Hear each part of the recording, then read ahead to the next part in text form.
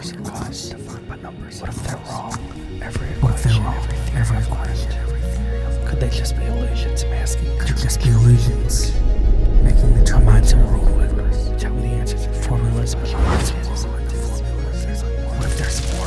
What if we're just scratching the surface? It's mock history. The more I delve, the less I comprehend. This theory plays a crucial role. It's reality itself, Ben. Laughs at my efforts. Not ably engaged theory.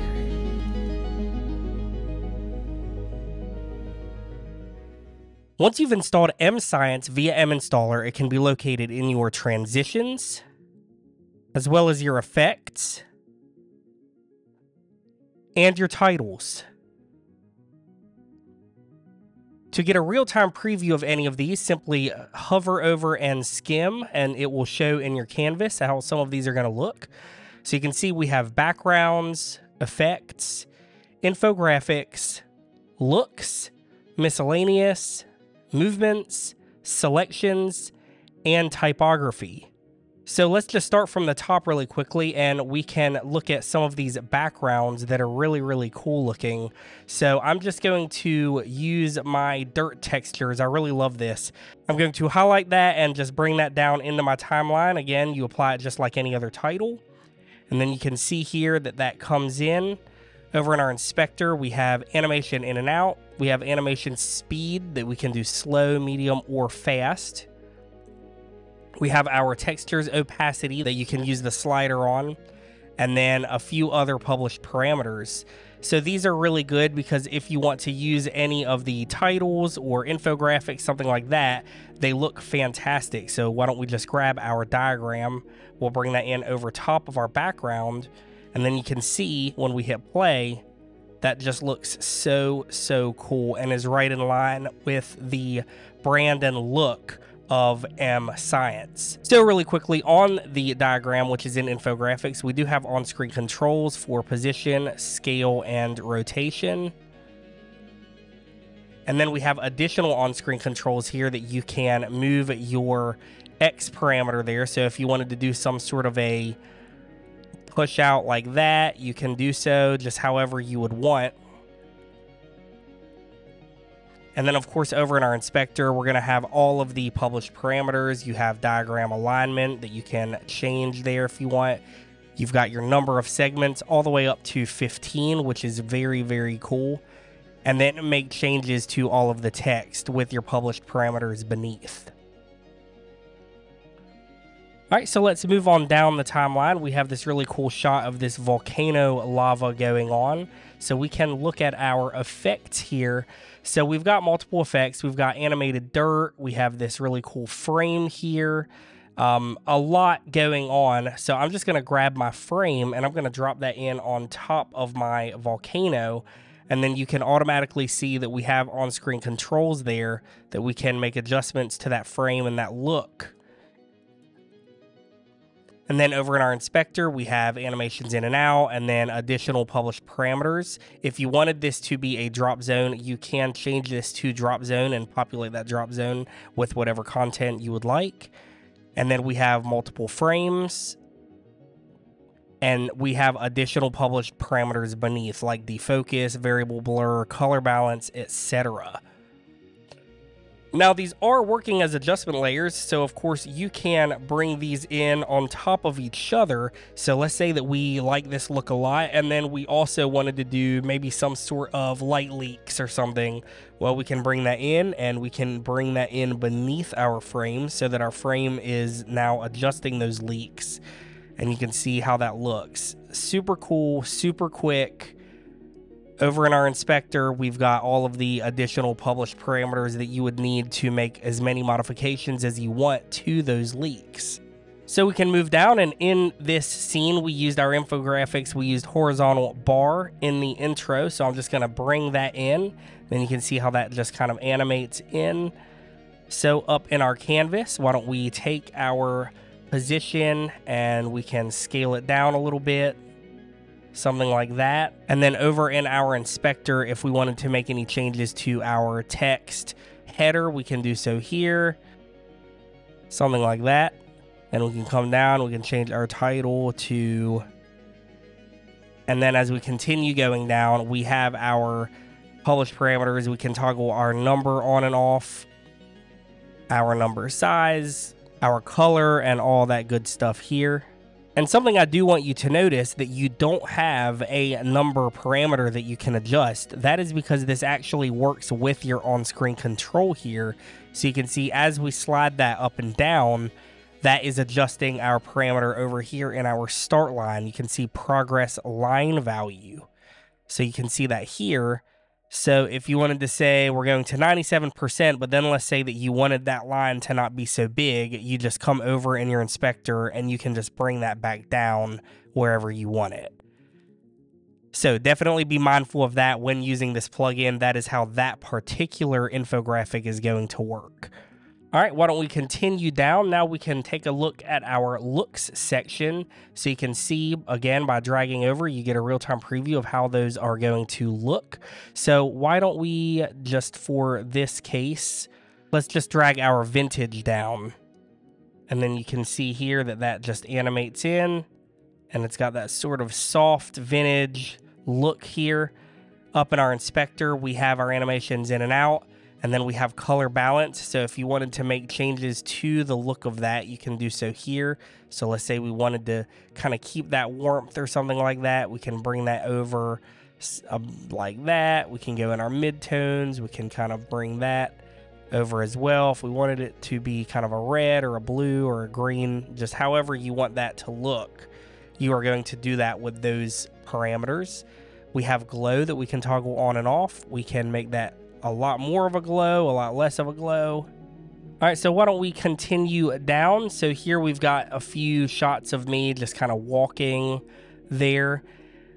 Now in our intro on this one, we did actually use the frame drop effect. So let's drag that in and you can kind of see how that is making a difference on our footage. You can see how that's kind of that stuttery look.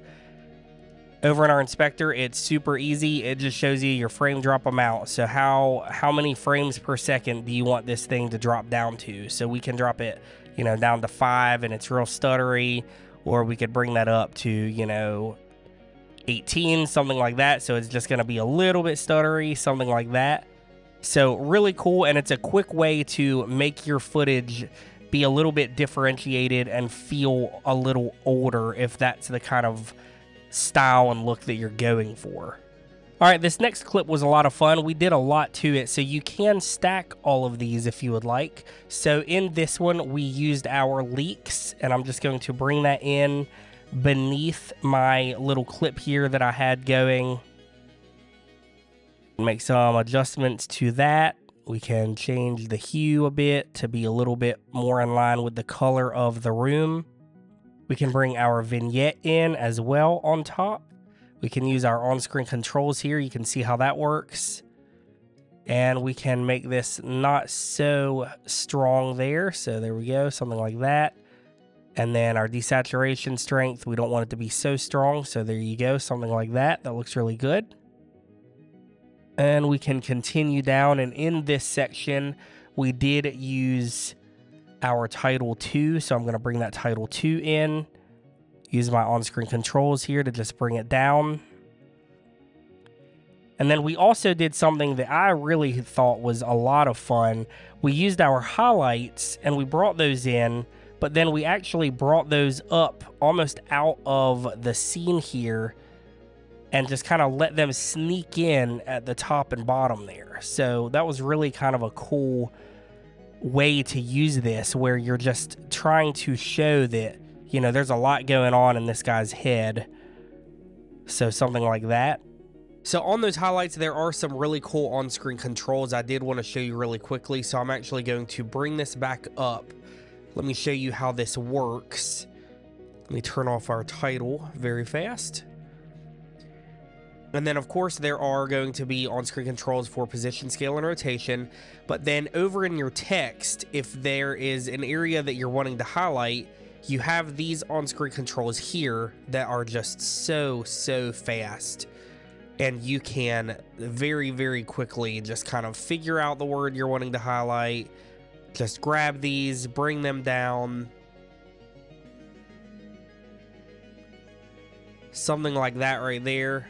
Very neat. And then there you go. It just highlights in all together just like that. So definitely wanted you to be aware that there is a lot to unpack in this plugin and we can't cover everything, but there are a lot of really useful on-screen controls throughout this plugin just like this. All right, Command Z to undo all that, and let's continue. So let's see how that's looking so far.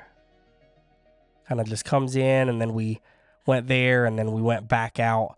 Really cool. On this one, we did do a little bit. So we used our statics effect, and we just dragged that in on top of that clip. I turn animation in and out off, and then we can adjust some of these parameters if we want to make it look a little different. And then with sound design, we brought that in and we just had some glitchiness going in and out. So really, really cool. We kind of did the same thing here. Just brought it in, went back out. So there is a ton of typography, as you saw earlier here in this plugin, and you can create some really, really cool looks. So we can just drag the date in if we want to drag that in on top here. And we have our on-screen control. We can just bring that over. Over in our inspector, you can change your date and time here in this section. You have your time units, format, and date format. We can change the color. So I'm just going to open that up and I'm going to use my inspector here to just kind of drag these colors in. And now that's more in line with the look of our footage. So you notice that the bar is a little bit off. That's our marker. So I'm going to grab our marker position and just slide that over. And there you go. So you can make all these changes here in your inspector as you see. Now we do have some movements. We have this kind of camera zoom, which is really cool. Maybe if you have like a document, a piece of paper, you could scan over that there. We have our multiple zoom ins if you're wanting to show multiple pieces of information really quickly. And then we also have our zoom. So we can just drag that in on top of this clip. And we can use our on-screen control to very quickly just kind of move that. Let's scale that down a bit. And something like that. Now you can see that that mirrors these sections. So be mindful of that as you move around. You're going to start to see some mirroring. It's okay if you see some of it in the edges, but just be mindful that that is going to mirror that. Now, again, you can have so much fun. We talked briefly about stacking these. So really quickly, I'm going to stack in my list elements section here. And what we did is we did a list tick. So you also have a separate kind of check mark that you can animate in. So very quickly, I'm going to do that. I'm going to press Option, click, and drag up. And I'm just going to duplicate some of these and then just bring those down. And I'm moving in real time here so you can see how quickly you're able to animate these. And what's cool about this is they're not exactly perfect, and that's kind of the point. Like, you might want to make it look like it's sort of a hand-drawn thing where they come in and then maybe we want our ticks to be, you know, not exactly perfect with each other. So something like that. Like, I've done that, I've done that, I've done that, something like that. Nice. Moving on.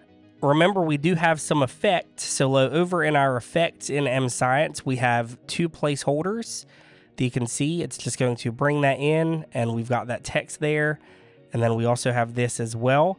To apply, simply click and drag that onto your clip. You will see you've got some on-screen controls. Again, it's for position, scale, and rotation. And then over in our inspector, we can make those changes there, or we can, again, change that footage mode from background footage to drop zone if we would like.